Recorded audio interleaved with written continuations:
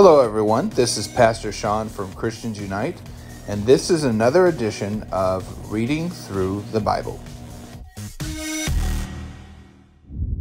On this edition of Reading Through the Bible, we're going to be looking at Colossians chapter 1. Paul's letter to the Colossians. From Paul, who by God's will and the apostle of Christ Jesus, and from our brother Timothy, to God's people in Colossae, those who are the faithful brothers in Christ, may God our Father give you grace and peace. Prayer of thanksgiving. We always give thanks to God the Father, our Lord Jesus Christ, when we pray for you. For we have heard of your faith in Christ Jesus and the love for all God's people. When the true message, the good news, first came to you, you heard of the hope it offers. So your faith and love are based on what hope you hope for, which is kept safe for you in heaven.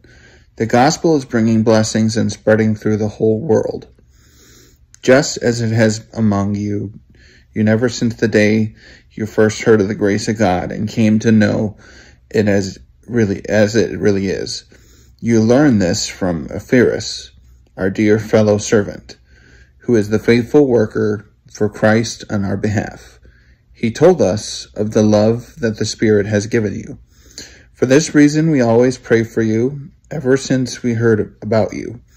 We ask God to fill you with the knowledge of His will and the wisdom and understanding that His Spirit gives. Then you will be able to live as the Lord wants and always do what pleases Him. Your lives will be fruitful in all kinds of good works, and you will grow in your knowledge of God.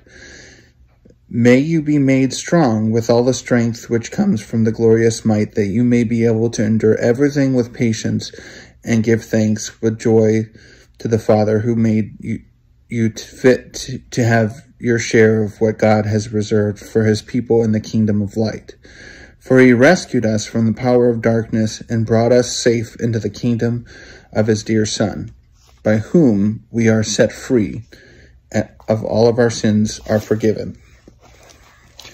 The person and work of Christ. Christ is the visible likeness of the invisible God. He is the firstborn Son, superior to all created things. For by Him God created everything in heaven and on earth, the seen and the unseen things, including spiritual powers, lords, rulers, and authorities.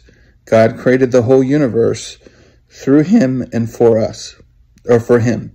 He existed before all things, and in the union with Him all things have their proper place. He is the head of the body, the church. He is the source of the body's life. He is the firstborn Son who is the source of the body's life. He is the firstborn Son who was raised from the dead, in order to be alone, that He alone might have the first place in all things. For it was by God's own decision that the Son has Himself the full nature of God.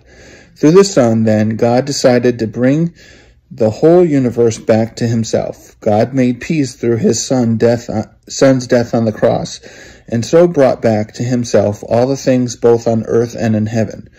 At one time you were far away from God and made yourselves His enemies by the evil things you did and thought.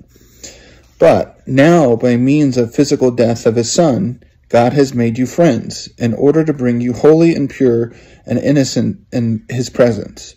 You must, of course, continue faithfully on a firm and set foundation, and not allow yourselves to be shaken from the hope you gained when you heard the gospel.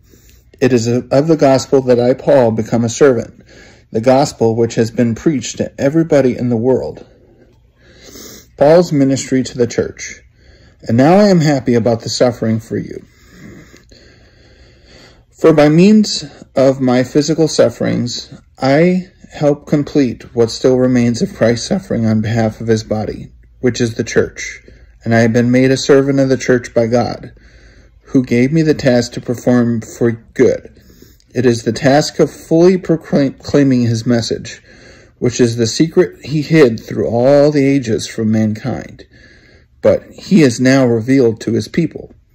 For this is God's plan, to make known his secret to his people, this rich and glorious secret which he has for all people. And the secret is this: Christ is in you, which means that you will share the glory of God. So we preach Christ to all men. We warn and teach everyone all possible wisdom in order to bring each into God's presence and as a mature individual in union with Christ. To get this done, I toil and struggle, using the mighty strength that Christ supplies, which is at work in me. So this chapter is the beginning of the letter to the Colossians from Paul. And this is an encouragement to them to continue living for Christ, because they heard the good news of who Christ is and what he did for them. And Paul is encouraging them to live a life that goes against the world and to be servants of God. So this letter is here as an encouragement to us as well, that we should be doing the same. We should be putting aside the things of the world, and we should be following God and knowing that Christ is the center of all things. Christ is our Savior, as he should always be. Thank you for listening to this edition of Reading Through the Bible. Have a wonderful week.